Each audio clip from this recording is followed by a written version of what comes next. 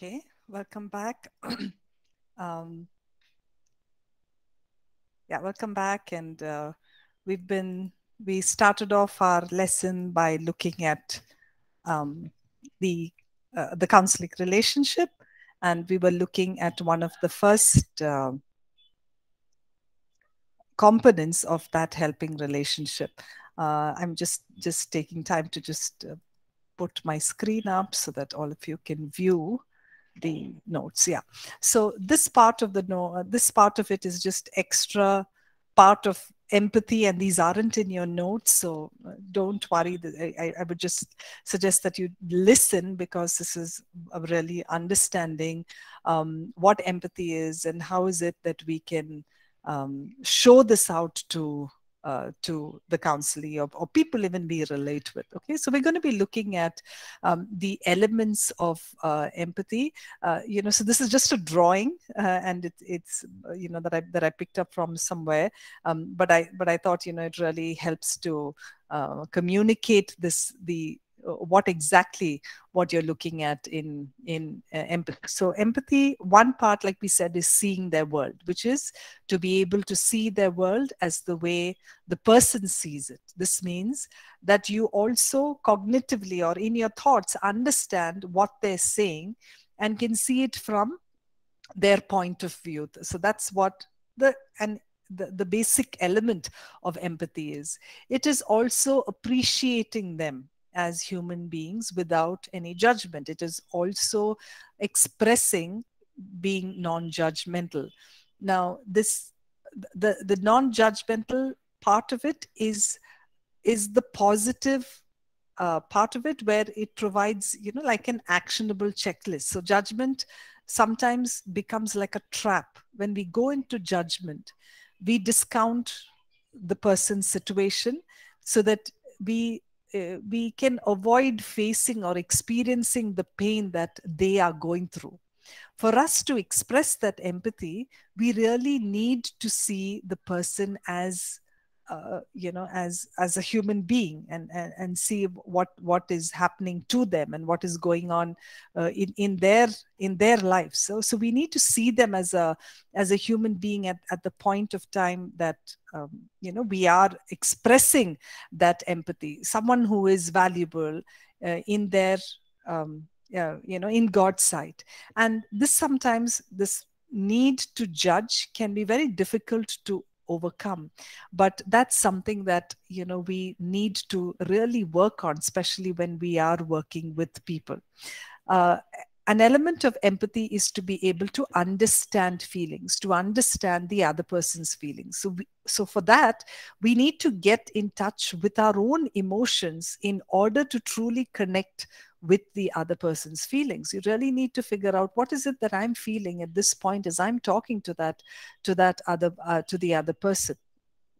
A common reason why people skip this element of emotions, of understanding feelings, is because we sometimes don't have our own emotions sorted out.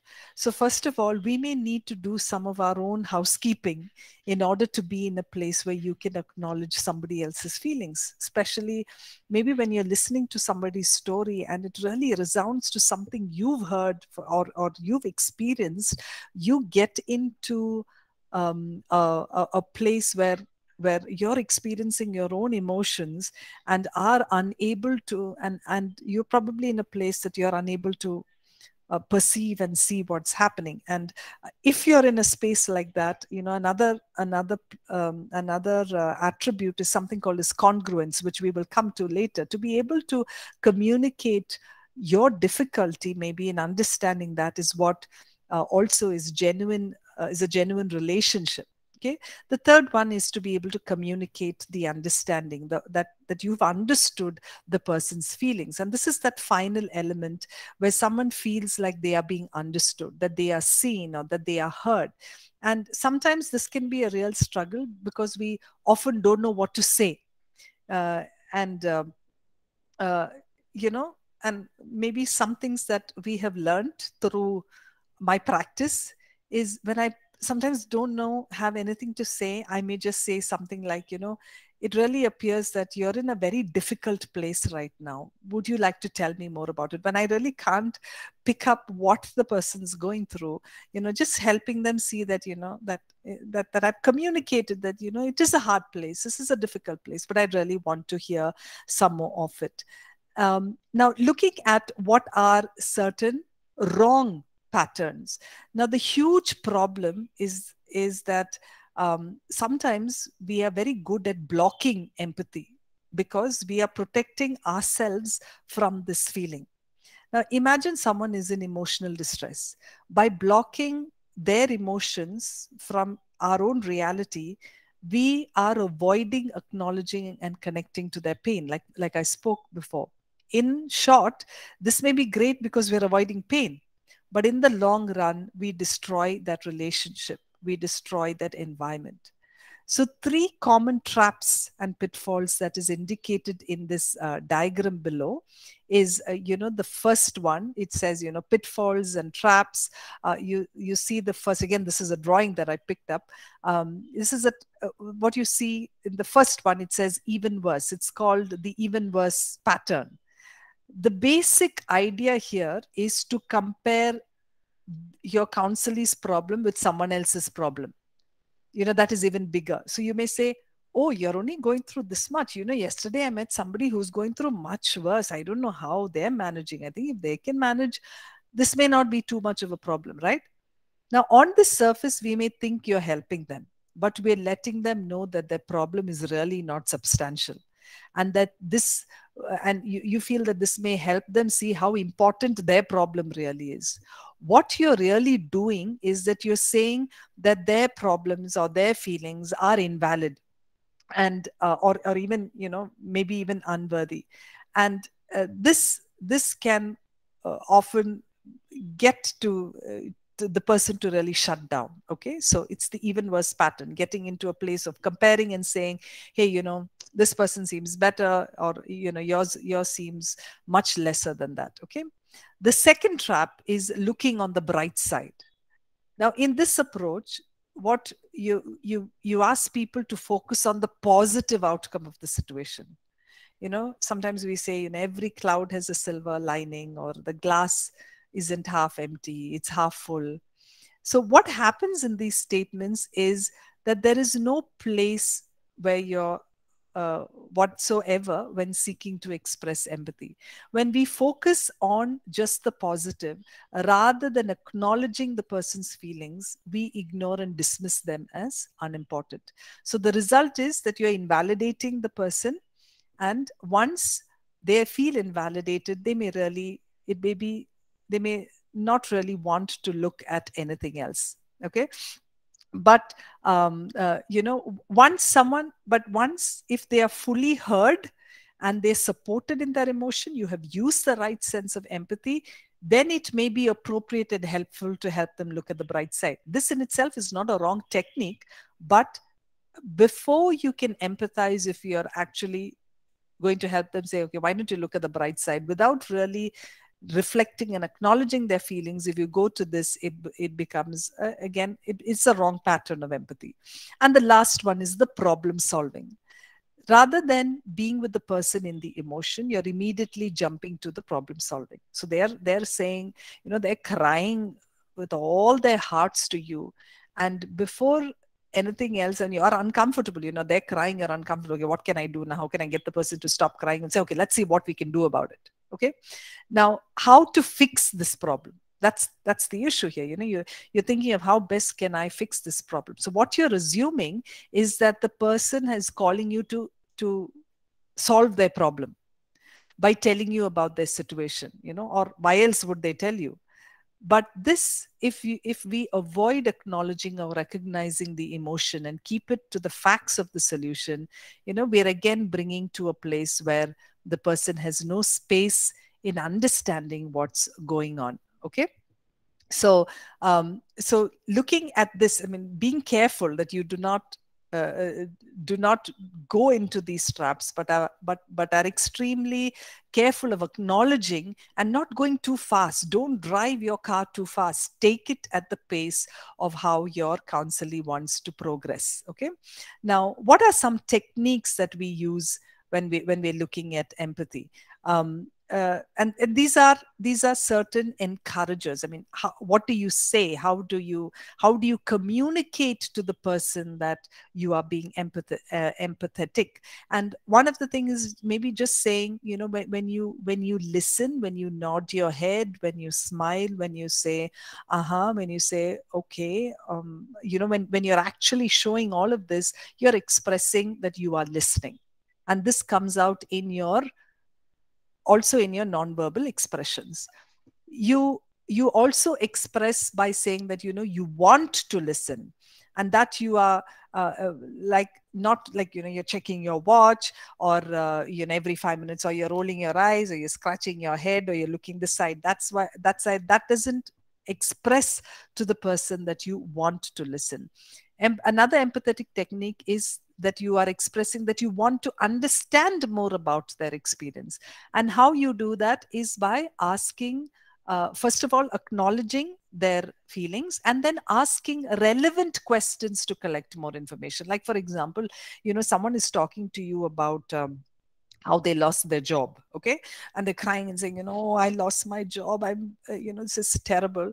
And you immediately say, okay, did you try this job that, I had given you last week? So what are you doing? You have moved them from one part to another. You've distracted that, and you really don't want to understand what the experience is that they are going through. So asking relevant questions to the very specific thing that they are telling you about. So it can start by saying, can you tell me more about that? Or you spoke about that. I'm really concerned to hear about it. And that really shows and builds that sense of empathy that is there. Okay.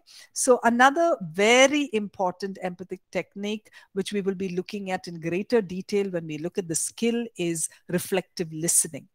Now, reflective listening is a very powerful tool, and you simply reflect to the other person what you think you heard, making sure you reflect their feelings. Okay. It's very simple. It's communicating what you think you have heard and what you are seeing. Let's see, there's an example here. Sally says, I really don't want to work anymore. I like being home, spending time with my children.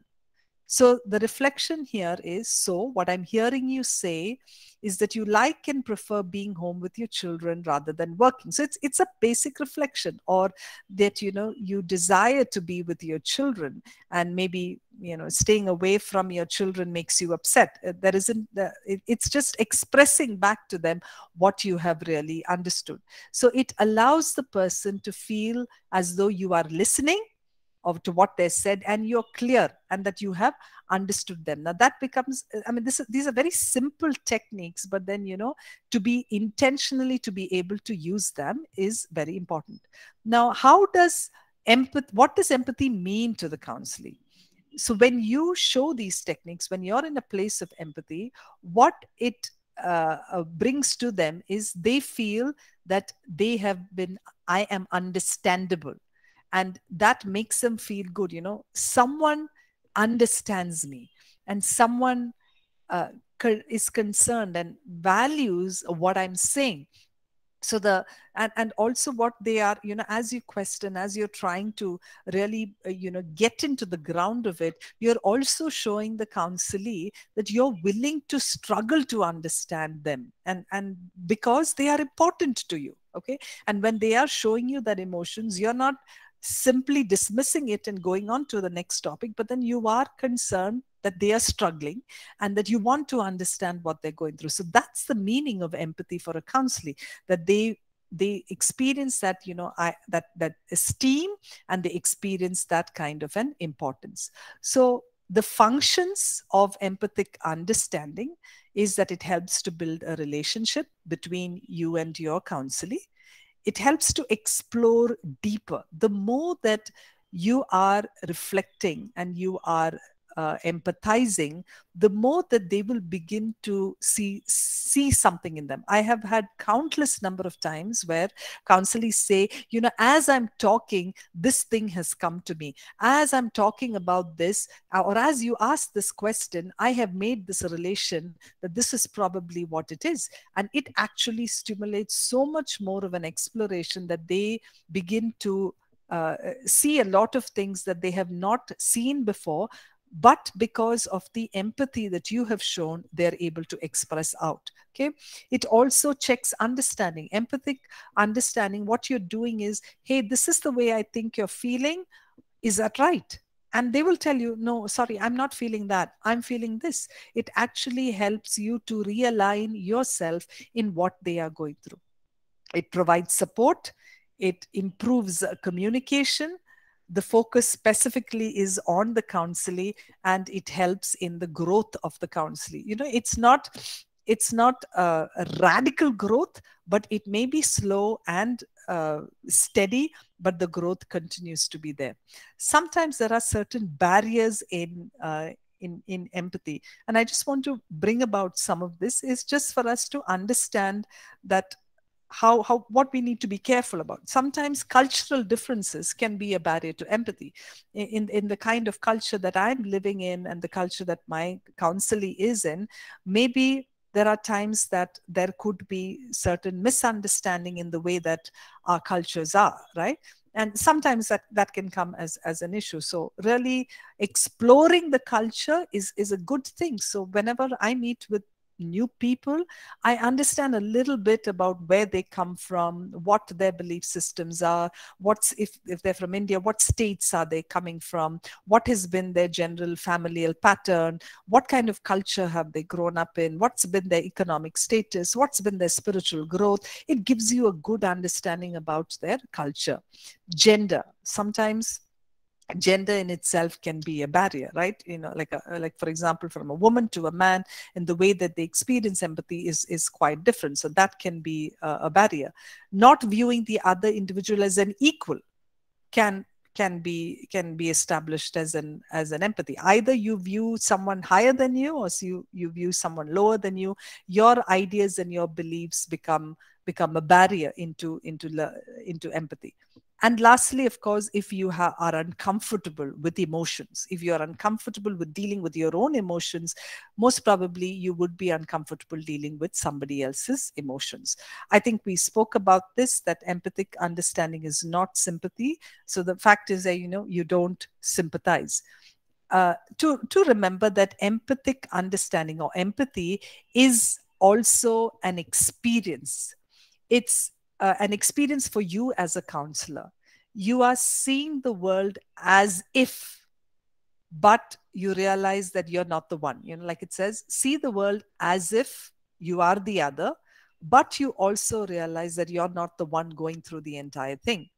This accurate understanding means that you as a counselor is completely at home in the world of your counseling. It is a moment-to-moment sensitivity about their present. It's sensing their inner world of private, personal meanings. What have they brought meaning to it?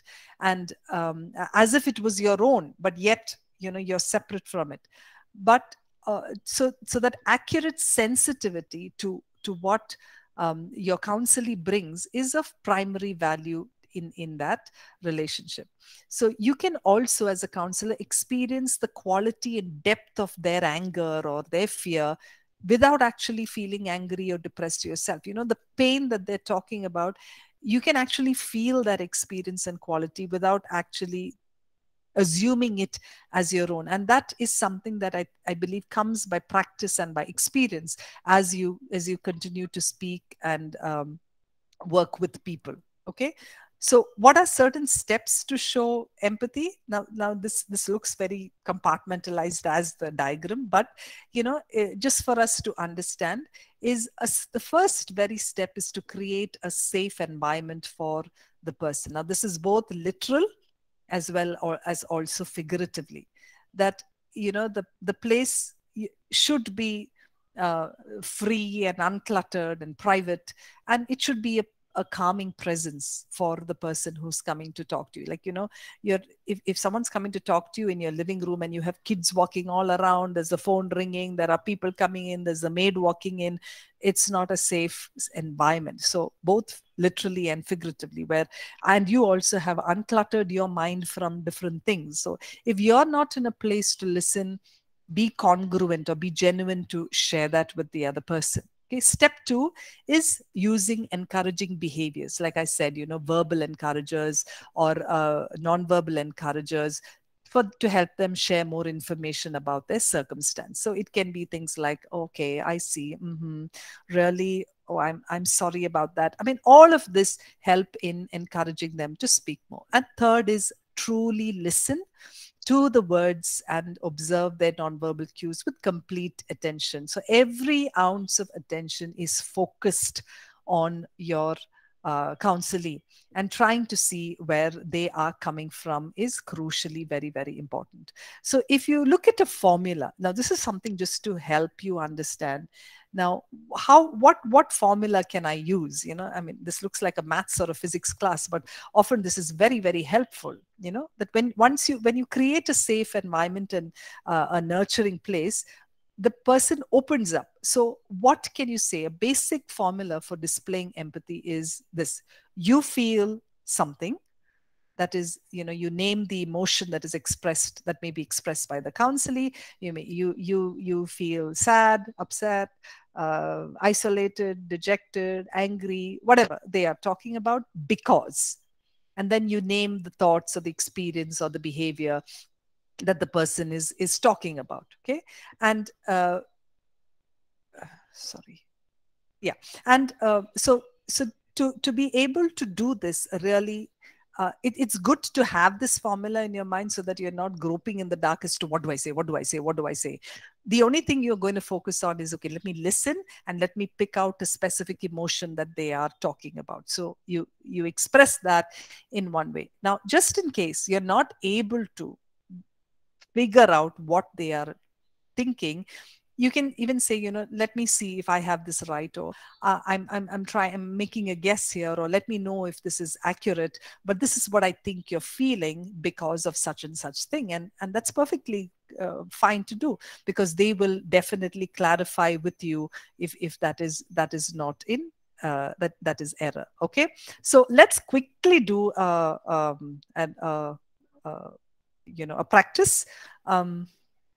Let's look at the third one. I can't live another day with my husband. Okay. How will you show empathy? Can you either quickly write it down on the chat, or you could quickly unmute and give that to me. I can't live another day with my husband. Use the formula that we spoke about.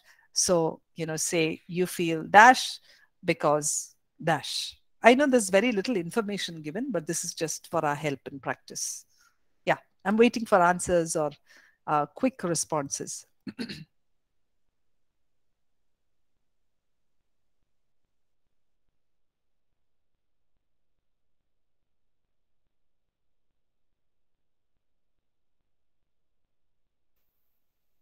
Students?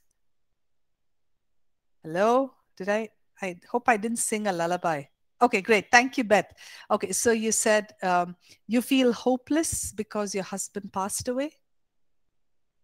Okay, I don't think he's passed away, but that's okay. Yeah, you feel hopeless because you're okay. Maybe I think you've got the context a little wrong, but that's good. That's a good thing. Okay, you feel hopeless because you're finding it difficult to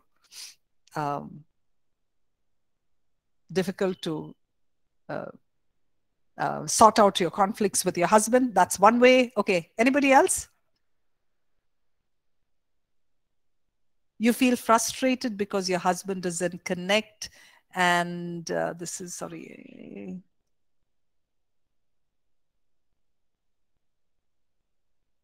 Doesn't connect and understand you. Okay, great. Wonderful. Avni, you said you feel depressed because your husband doesn't understand you. Anita, you feel alone because he doesn't spend time with you. Very good. Excellent. That's a good job. All right. So that's good. So that, you know, what I really want to encourage you to, very sorry, dear. How can I help you? Rupa, use the formula. Use this formula.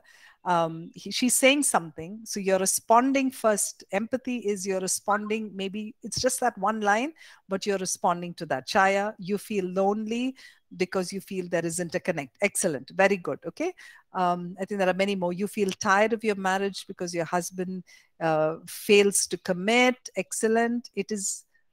Someone's written, it is an empty feeling you feel not having your wife around.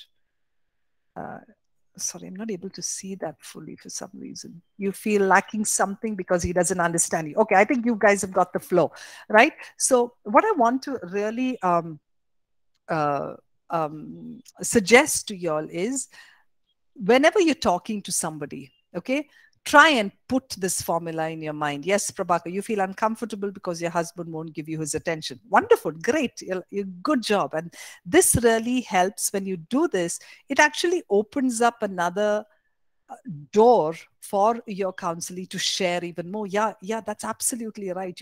Yesterday this is blah blah blah blah blah, and they will keep going on, and then you can continue the empathy by using this. So keep this formula in your mind, and as you keep practicing it, you will definitely find a lot more in the way that you're bringing this out. Great. I can still see more. You feel unloved because he's not valuing you. You feel you don't want to live with your husband anymore. Okay, maybe adding a feeling there would probably happen. Maybe would be good. Like maybe like you feel frustrated to live another day with him because of what you're going through. So that's good. So you guys are getting the flow on that. Okay, so keep doing that and work on that. So when you are I think something very important, this is a very self-reflecting, asking yourself is, whenever you're hearing someone, ask this, am I compassionate enough to care about and understand what someone else is saying? So even as you are maybe, dealing with certain issues at your own home with people, significant people, ask yourself this: am I compassionate enough to care about what the other person's saying? Am I able to put myself in somebody else's shoes so completely that I don't criticize or judge them? And can I let myself enter into the other's feelings and personal meanings to see the way that they do? And if this is a yes, okay, and a true, genuine yes, I'm sure that you will be able to help through this very, very important skill of empathy. Okay, moving to the next one is what we call as unconditional positive regard. Unconditional positive regard. Now, people nurture growth by being accepting, by offering what we call as the unconditional positive regard. Now, this, I believe, is an attitude of grace, an attitude that values us, even knowing our failings, the same way that God regards us. He values us despite what we have failed in. And this is a profound truth. And it is also, for a person, like when I'm talking about this, I'm saying just to know that God treats me with that unconditional grace is such a relief, to know that I can drop all my pretenses, confess my worst feelings, and discover that even though that I've done certain things, I am the way that I am still accepted. It's that freedom to be spontaneous without really fearing the loss of the esteem God has given me, right? And in counseling, this is essential to that healthy relationship. So people, when you regard them positively, they are more inclined to accept responsibility for themselves and their behavior when they are actually in a non-condemning and non-combative environment. So when you regard them, they are more willing to actually look at themselves and say, I feel rotten for the way that, for what I've done. They will actually tell you that, because you have facilitated a non-judgmental atmosphere, and that promotes that openness and honesty and even confession. Because unconditional positive regard is non-judgmental, you as a counselor will be more inclined to listen to the client to build that relationship. So it helps the counselor, this unconditional positive regard helps you to empathize. It helps in the first attitude.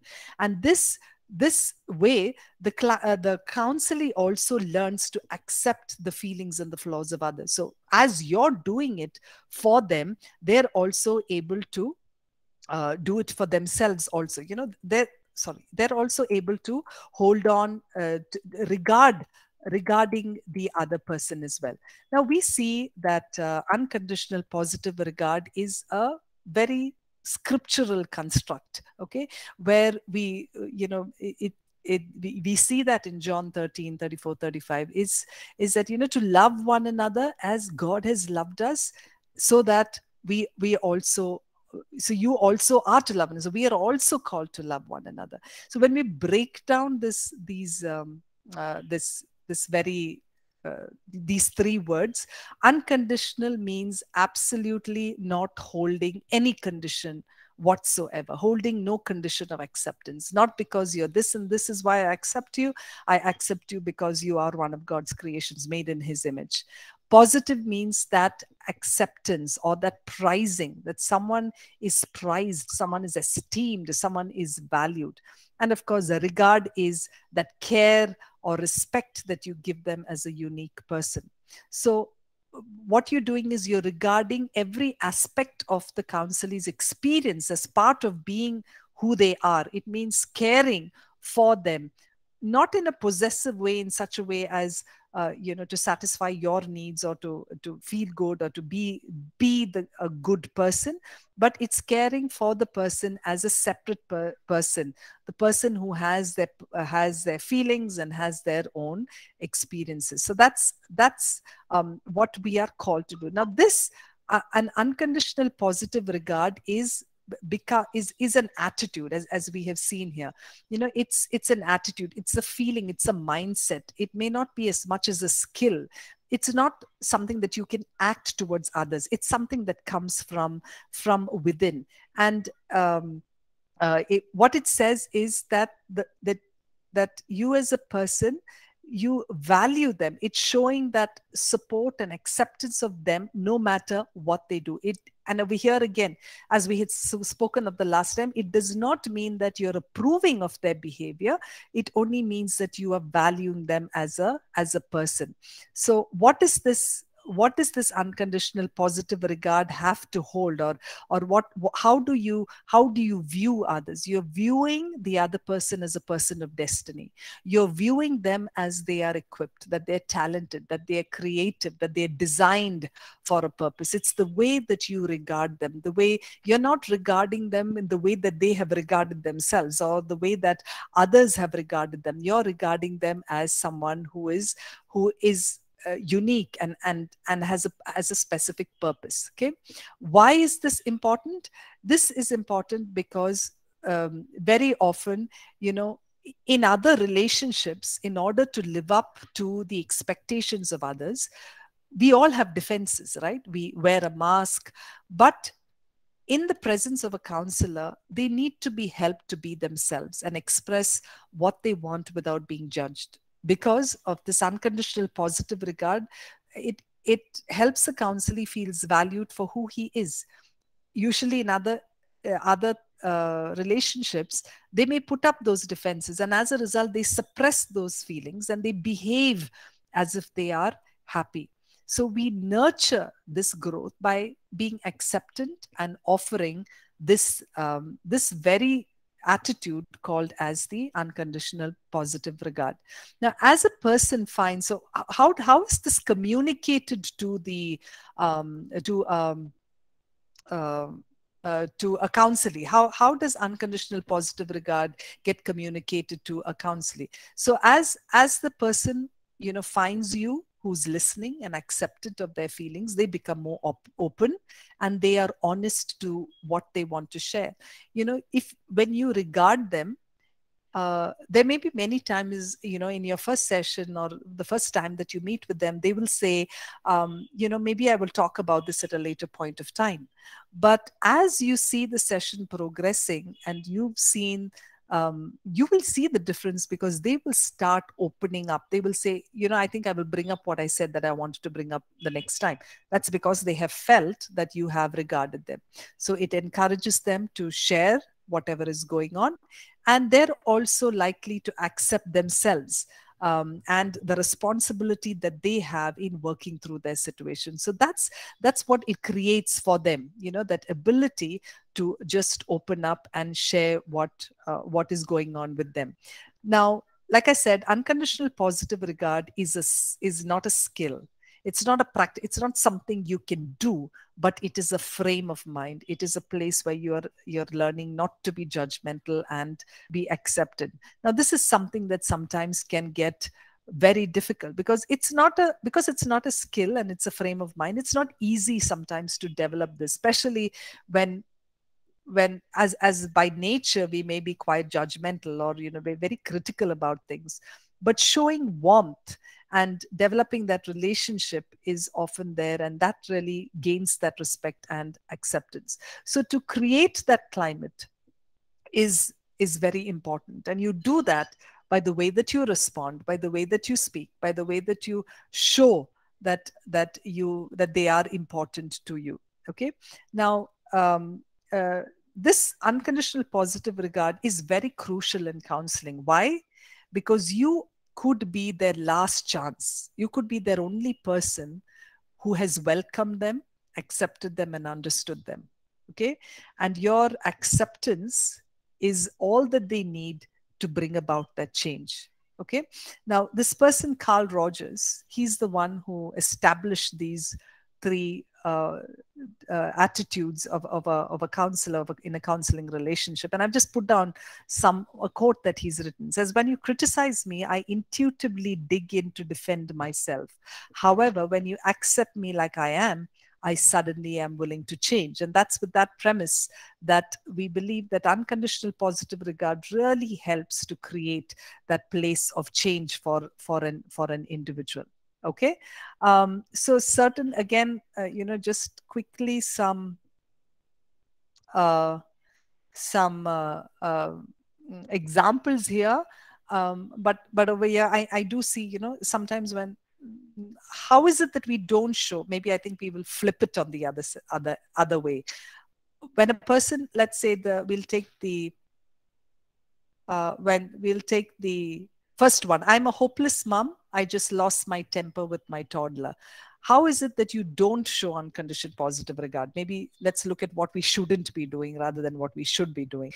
What shouldn't we be saying to them? What shouldn't you be saying to them?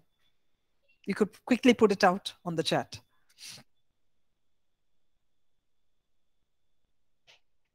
What shouldn't you be saying to a mother who says, "I'm a hopeless mom. I just lost my temper with my toddler"? You're a bad mother. Okay. Yeah, you shouldn't be saying that. All right. What else? Yeah, you should try to control yourself. Yes, you shouldn't be saying that. Absolutely. What else? You're very harsh. Okay. You can't lose your temper with a toddler who's helpless. Absolutely. Great. I think you guys have got the flow again. Wonderful. Great. I'm so glad that you're stupid. Okay. All right. So there are very many things that, all of this definitely does not express that unconditional positive regard. The third one that we're going to look at is what is called as genuineness, or it's another term for genuineness is what we call congruence. Okay. Genuineness or congruence. Now, this important quality is another name for authenticity, of being true to oneself. Okay. So again, just like unconditional positive regard, this is not a very easy concept to really explain, but we're going to try our best to do that. Okay. Now, genuineness is so the easiest way to think of genuineness is to regard it as open communication. Okay, to make it easier for the counselee to understand you, the counselor, you need to be direct and open in the way that you communicate. First of all, is not trying to put yourself on some pedestal and let the counselee think that you're a teacher and they are the pupil, or you are divine and they are mortal, that you have all the answers and solutions to their problems. It's first and foremost helping them see that it's not that. Okay. And often you would see people saying, okay, I just came to you to find out, tell me, what should I do? And that immediately puts you at a place of, like a back foot. So to be able to, it basically, what you basically need to be yourself as you really feel at that time. So there are times that I say, I'm absolutely unsure or quizzical about what you can do about the situation, but then I want to work this with you to be able to help you find what an answer is. Okay, because I don't have that solution, right? And of course, that, like we said, our connect with the Holy Spirit is to be able to also help them to come to a place where they are, as believers, open to what the Holy Spirit needs to say. So when you are open yourself, you're setting an example, and you're encouraging them to stop denying, or not pretend, or not to conceal the thoughts and the feelings. So you are being authentic, and you're not putting on that I know best facade. Okay, you are there, and you are being real, and you are role free. Role free is, you're not called to bring about the answers, and you do not have to hide your true self when you're looking at this genuineness. So genuineness is a state of being, or it's a place where you are, where your outward responses match what your inner feelings may be towards your client or your counseling.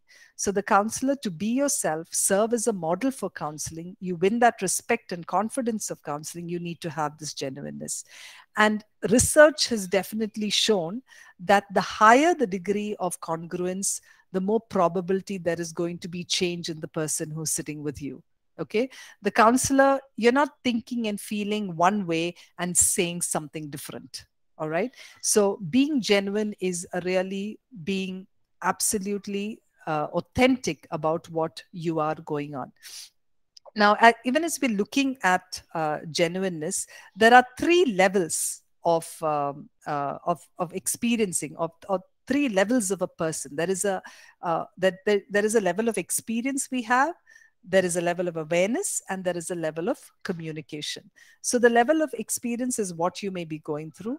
The level of awareness of the experience is, like for example, maybe I'll give you an example. So while you're discussing something, let's say you raise your voice and then you say that you're not angry. So it shows that you're really unaware of the feelings of anger that is within you. Okay, and because of that, you're communicating that you're not feeling angry. But in congruence, what is happening is you are communicating what you're experiencing. All right, so when you are feeling angry and you've communicated it, you've also matched that. So genuineness is, it has to match everything. Like for example, if you can look at my face, I'm saying, oh, I'm so very happy that you've got such a great job. Is there even joy and excitement in my face? Absolutely not. I have such a dull effect as I said that. It shows, it really appears that there hasn't been any genuineness in the way that I commented it. Okay. Or to say something like, oh, I feel so sad that you have just experienced a loss in your family. That doesn't make any sense. There's a lot of happy affect, happy face that's there, but then what I'm expressing is something totally different. So there has to be an accurate matching of the way I'm experiencing it, the way that I'm aware of it, and the way that I communicate that to my counselee. Okay, I think I will go. Yeah. So genuineness, is basically what we are saying is being real, true, and authentic. It's again not a role or not a skill, it's a lifestyle. It is something that we show matching in our body language and in our words. It's not being defensive. It's not being held up in the role of a pastor or a counselor or a any of that, or anything, but just being in the role of someone who genuinely wants to understand. Okay. Genuineness is also counseling from life and as well as scripture, being aware of your feelings and also learning how to be spontaneous is what genuineness is. Okay. So as an example, let's quickly look at an example. So we look at the first one. As I'm counseling, my mind suddenly strays off. What would you say? The person's talking is giving you a big story, and you've gone away. You've lost track. You've lost trail. What would you say?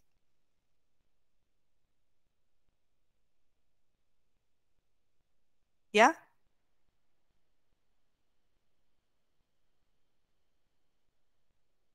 What would your response be?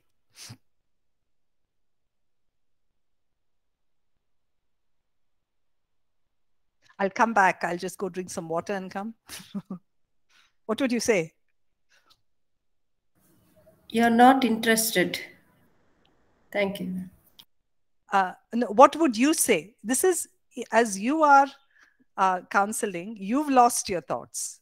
Okay, sorry, can you repeat? Or I got lost in my thoughts. Okay, wonderful. I'm sorry, I lost my attention. Could you please repeat? Very good. Okay, great. So you could say something like, I'm really, I apologize. I didn't pick up some things that you're saying. Would you please repeat that? Yeah, good. Okay, so being genuine, and or even so, I think for let's say you're, maybe the person's talking and talking and talking and talking, and you're getting a headache and you need to end your session. What would you say? What would you tell them? Right? So being genuine about what you are experiencing really helps, and you don't have to put up a facade or put up a show on that. Okay.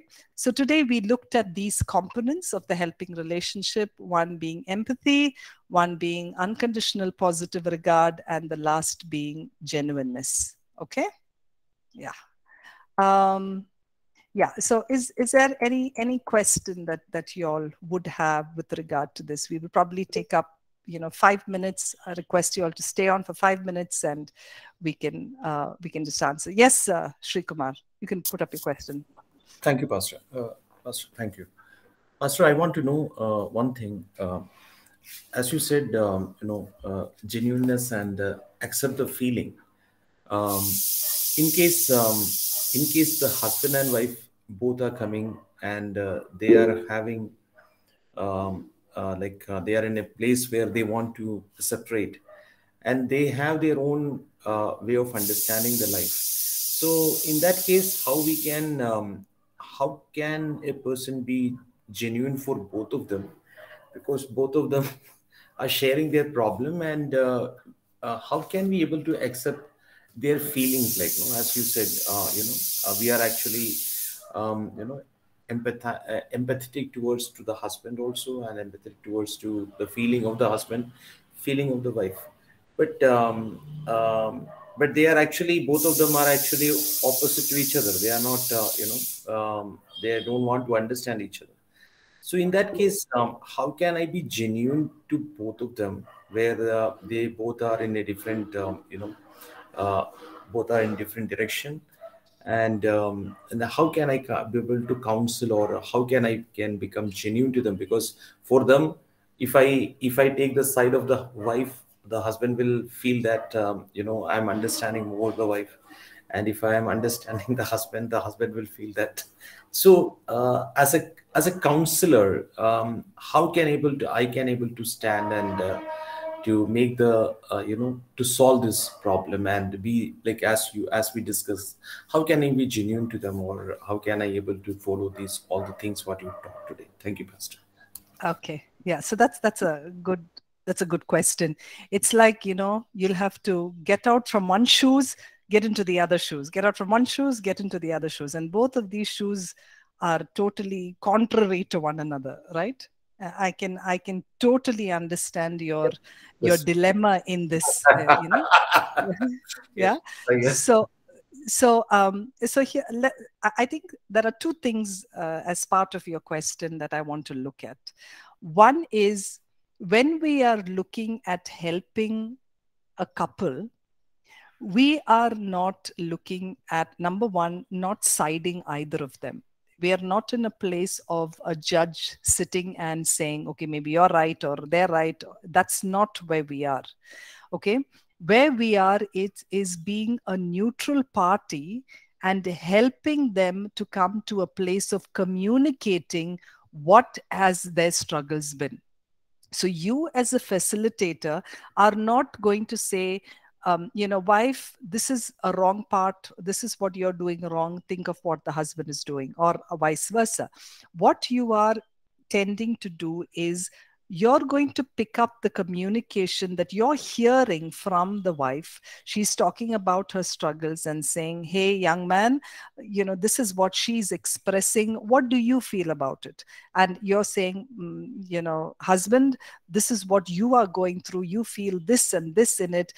Wife, what is it that you want to take out of what he's saying? So you're being a neutral person in that combination, in helping them to come to a place of understanding where each person is at. You're not at a place where you are siding for one another or agreeing that one person is right or one person is wrong. Okay, so that's the content part of it. Now, how do you become genuine? So one, the first and foremost thing is in you as a counselor's mind.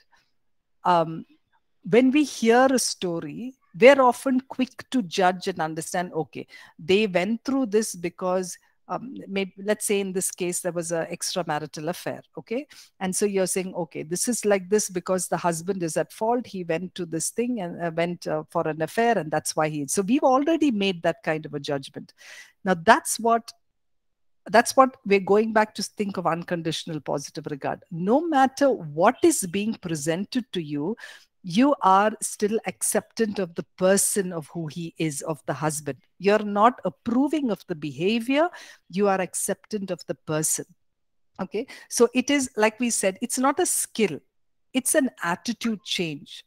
So the more that you have helped yourself accept the individual for who he is, no matter what he's done, this need to feel that or this the feeling that comes into you to say, okay, you are wrong, and that's what genuinely you may be feeling, that something is going on over here, that he's not right and I should be in a place of correction. And that's why you go on to the second attribute of unconditional positive regard. So that's where we need to work on first, to be able to regard people no matter what they have come to you with. Because until and unless we are able to accept them, we may not feel very genuine. Right? So there may be some biases or prejudices or understanding that we have about a certain situation. If we have not worked that out in our own selves, we may not be efficient counselors, because we are in a place of actually judging them, and we may be genuinely trying to help, but that doesn't help that individual. So I would say, more than genuineness, it will go up to that point of unconditional positive regard, of actually analyzing for yourself how you feel towards that person who's had that wrong behavior, and what is it that you can do to work on the way that you're seeing them. Okay, because when you see them as equal participants in your counseling, you will not be in a position to feel that I must side with one another, or I must help I must defend the other person. That's not our role in counseling. Our role in counseling is to help both the individuals come together to a place of understanding what the situation is and what in their dealings is causing the problem. That's where I am called for, not for them to work out and can figure out who is right and who is wrong. As we go through these, some of these topics, I think it'll become a lot more clearer to you. This is specifically of how we need to have a lifestyle of these attitudes in the way that we see people, because unless and until this is there, it will come into a barrier in the way that we counsel. We will begin to we will begin to attach sides, or we will become judgmental, or we will become in a place of saying, husband, you're not right in this, go repent and come back. And remember, we're not in the prophet's role. We are in the role of a counselor, where we are drawing out from the person so that they can come to a place of understanding themselves and thus make the change. Okay? Thank you, Pastor. All right. Thank you. Shay, can I have your question too? I'm so sorry, Pastor. It's not really a question, just an observation that everything we seem to be learning, I think even beyond just counseling, I think it applies to everyday life, how we listen and handle issues with people, family, and friends. So I just wanted to make that comment. Thank you. Absolutely. I think this is something that is very needed for us, especially as ministers and Christian believers, to really uphold these attributes. Thank you, Shay. I do agree with you. I think Prabhakar's asked a question. Sometimes when we know the truth, that the person is lying or not genuine, how to stop them from fooling or playing a trick on us without bringing them down or making them open. Okay, now this is a skill that we will be learning. It's called the skill of confrontation.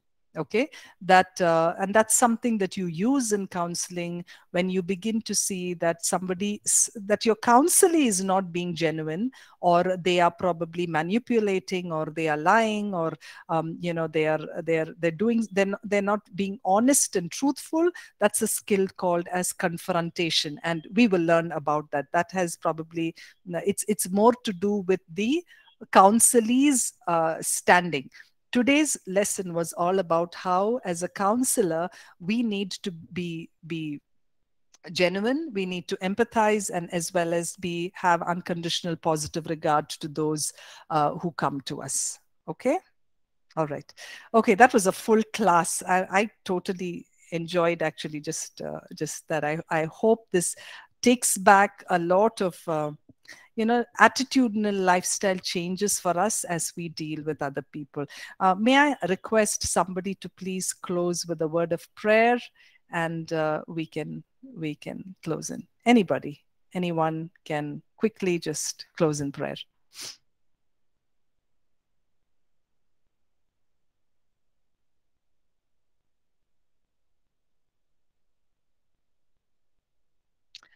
Tarun, may I request you to pray if you're there, Tarun?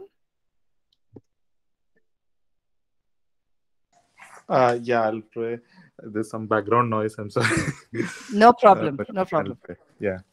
Father, thank you, Lord. Thank you for what we have learned. We pray that as we spend the days to come, we get to become more empathetic, and we get to see the people the way that you see them and work with them as we interact, Lord. We thank you for this class and all the learning. We give you glory, and we ask this in Jesus' name.